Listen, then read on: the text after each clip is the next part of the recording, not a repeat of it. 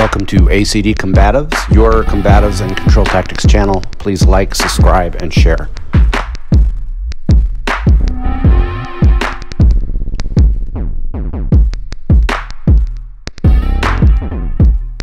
Okay guys, I'm going to give you a side-by-side comparison of the Total Gym XLS and the Total Gym Fit, just so you can get a basic idea of what you can expect with one and not the other, and vice versa. So right away, you can see right, wrong, or different. Let me just pull this up here. The Total Gym Fit has 12 levels. Now, if you can kind of notice, it's just like maybe 2-3 inches tops taller. It really isn't any taller, and as you can see, you're not really getting any height advantage, because you can only go so high before the machine might become unsafe and you don't want to tip. This XLS has 6 levels. Now, it's not that it's going to get any more difficult per se at the top level, it's just that there is a lot more space in between levels. So you have a little bit more adjustment opportunities with the Fit. It's again a little bit more adjustment in between levels, so you can progress a little bit more comfortably, hypothetically. So that's one difference right there. And they made some subtle differences in accessories as well. Now this is, if you remember my previous video, this is the standard deck that comes with it, the squat rack or squat deck. This is the aftermarket one I bought, and I'll remind you the brand name. I have an entire video that kind of showcases it. It's the GRS Flex. It fits in another brand or off-brand machine, but it's maybe $20 cheaper, and it doesn't really seem to be really it's not any worse than the one that comes with it. It's about $20 cheaper. The Total Gym might be maybe a little better. I don't know. I haven't seen it in person. I'm only comparing pictures.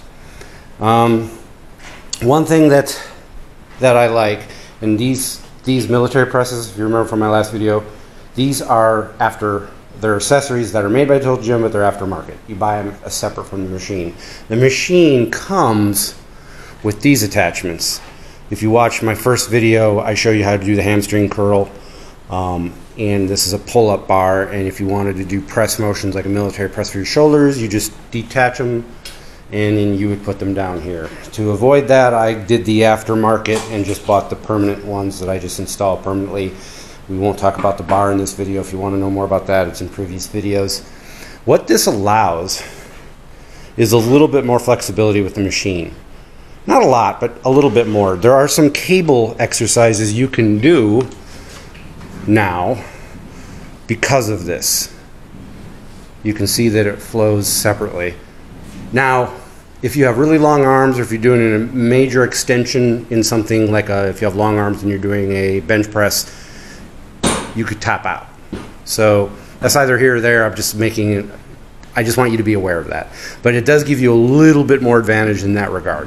What came with the XLS, and I do believe you can buy these aftermarket now. They're, again, Total Gym parts, but they're aftermarket accessories that you can buy. This is what came originally with the machine. As you can see, the bar goes all the way across. It's pretty stout, so it's not going to break or anything. All these parts are stout, regardless of the machine. So you can't do any cable work because the bar is in the way. And again, with this, you can do some limited cable work, some back stuff, and I might show that in the video when I cut away. You can't do that here. Neither here or there. Some people could care less. Others are like, oh, well, that's a selling point right there. As you know from my previous video, I'm a bit of a prima donna, and I like to cut as many seconds off accessory changes as possible.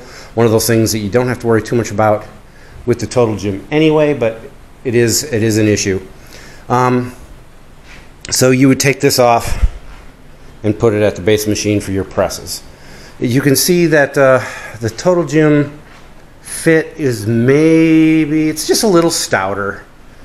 Like this tube steel goes all the way around, where the XLS is, it's hollow here. But guys, I'm here to tell you, I weigh 180 pounds. I'm 5'9"-ish, 180 pounds. So I'm average height, average weight. If you're like a 400 pound person, I would recommend getting, they have a gym model that's actually a pro model. That's not super expensive, it's like $4 grand.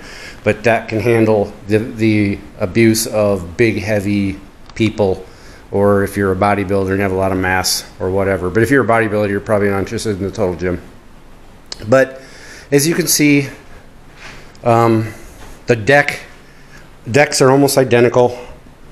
If I remember right, the XLS deck from a video I watched is just a tad shorter, but the width is about the same.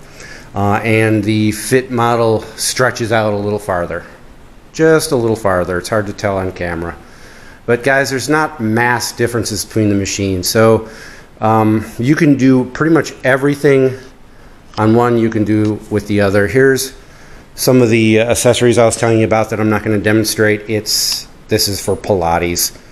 And you would hook it up on this right here. It's great for Pilates, or you could use it for just stretching. So I hope this is helpful. Again, I just wanted to give you a side-by-side.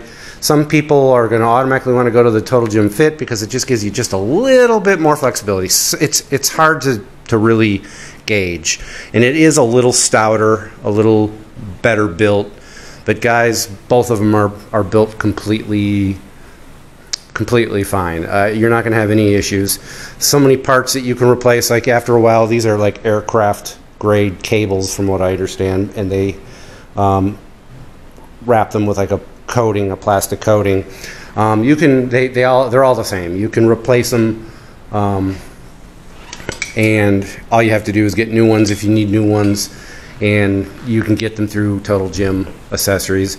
Guys, they're pretty close.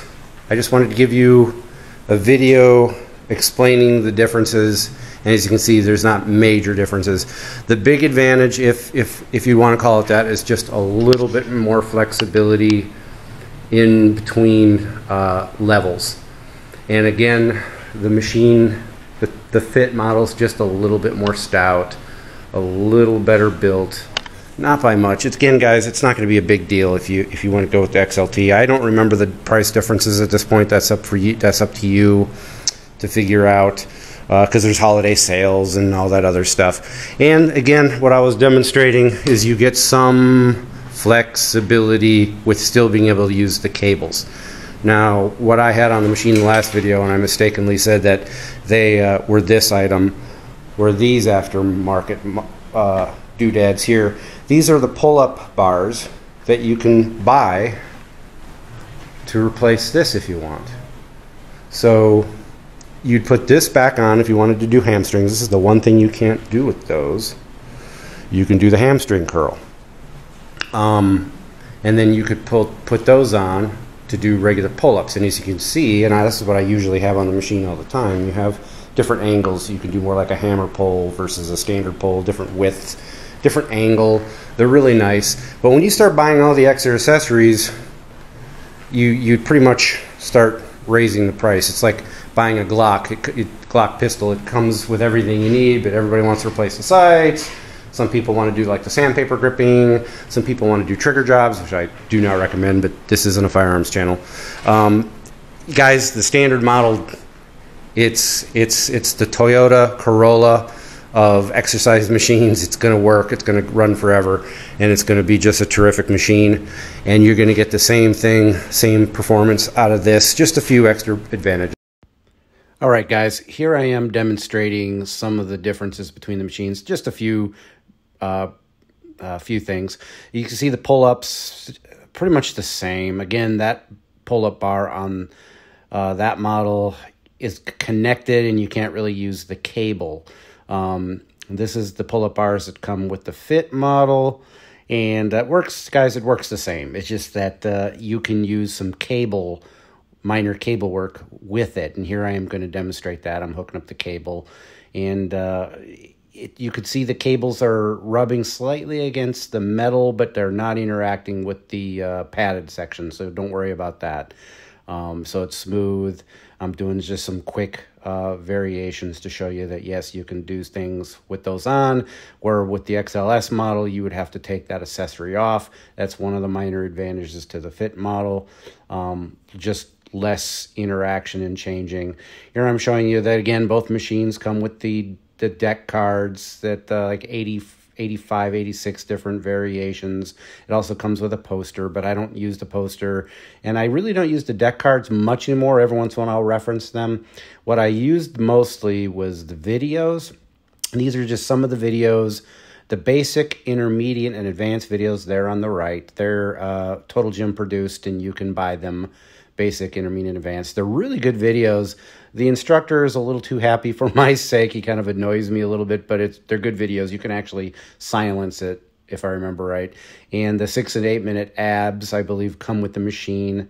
So you get some basic video references along with your machine. But if you're looking for some actual good videos, Total Gym makes them. But guys, YouTube is loaded full of stuff. Obviously, you're looking at my video on YouTube, so you are already aware of the benefits of YouTube.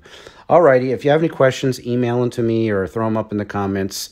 And everybody take care. Again, this is your channel, so ask me to produce certain types of videos. Control tactics and combatives is what I mostly do. Remember that, but I will do other stuff. Thank you.